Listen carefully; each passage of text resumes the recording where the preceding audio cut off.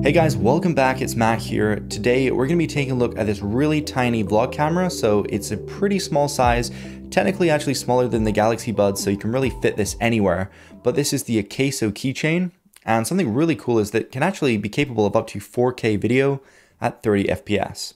Now I always like to start out with the price. So the price of this is $100 or 77 pounds. So it's a very cheap and quite affordable camera. So you might want to be considering this against some other action cameras. But the one thing I do want to point out is that it's only IP56 water and dust resistant. So basically it can only handle a few splashes, and you don't want to be taking this pretty much anywhere near water or underneath. But in rain and strong conditions, then it should hold up okay. In terms of the actual design of it, I actually quite like it. It's quite a solid plastic and it's sort of glossy on the front. You do have this LED ring, so if you're in dark conditions, it can go ahead and actually light you up a little bit. Now, it's not the brightest thing in the world, but it's still quite nice to have. But yeah, on the side, there's this sort of volume rocker, which is like a power on and pairing button in one. And honestly, I'm not gonna lie, I knock this thing all the time. I always turn the camera off and just knock it in my pocket. That's just, I feel like it's not the best placement of buttons. It's just very easy to knock right there on the side because it's kind of where you hold it. Now, in terms of the actual color, I have the white one. It does come in sort of different pastel shades of colors, like a blue, green, and a pink, I think. So there's some options, but I kind of think the white one's okay. And something I really like about this is it's got USB-C. So in this little flap underneath has a USB-C port. Basically means you only need one charger when you travel anywhere. And there's also a micro SD card slot. Now this can only take up to 64 gigabytes. Now it doesn't really bother me only having 64 gigabytes as the maximum storage capacity because it's got Wi-Fi 5 gigahertz. And so using the actual app that it comes with, you can go ahead and transfer your media pretty quickly without really any effort, and then just post it from your phone or just store it on there and transfer it over to your laptop later. Now throughout pretty much the past 2 weeks of using this, I had one hiccup, one case where I couldn't work out what was going on and it just wasn't doing anything. And so I had to use the reset pin. So there is like a reset pin also in this flap underneath.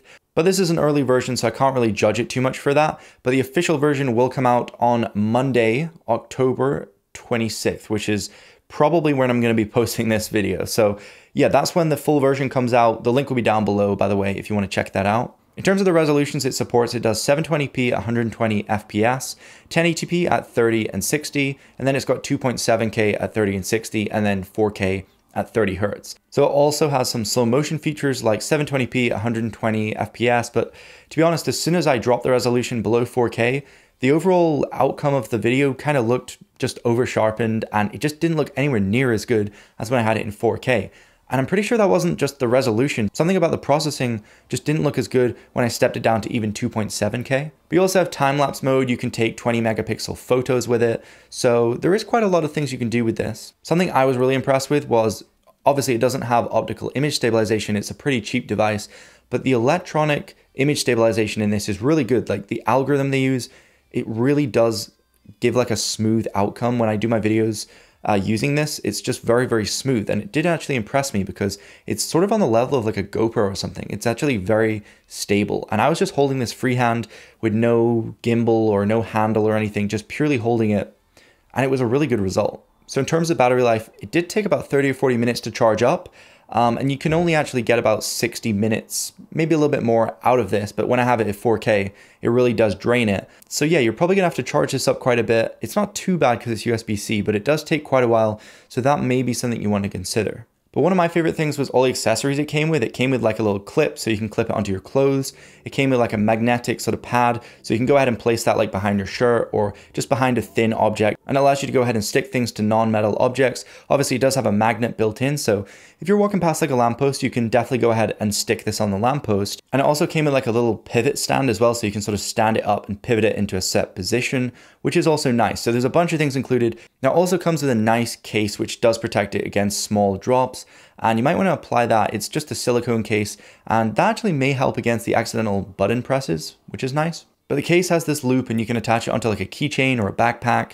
And yeah, there's just so many different purposes you could use for this camera. There's so many use cases for it. But yeah, without any further ado, let's just go ahead and take a look at some actual footage that I took using this camera, just purely with nothing else, just me holding this and walking around. All the audio is captured on it, and it was pretty windy as well. So we'll see how the audio holds up.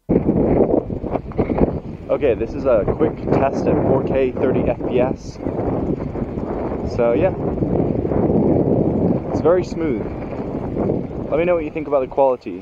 When I watched it back, it didn't seem to have my face in focus. So hopefully it's in focus now. Maybe I had it too close.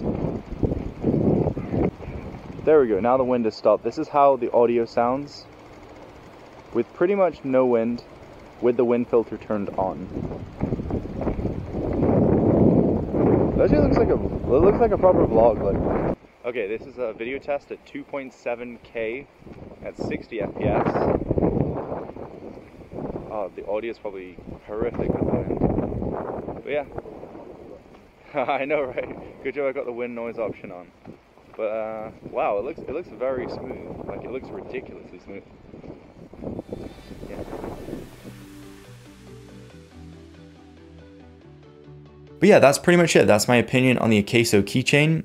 It's a very good camera for the size and the price. It's not the best thing in the world, but I think if you just want something to record 4K, I'd say that's a pretty good reason to buy this. Now, it does time lapses and all those other features, but realistically, the best part about it is the 4K. That's the best thing I found anyway. So yeah, don't forget to comment, rate, and subscribe. Thank you for watching.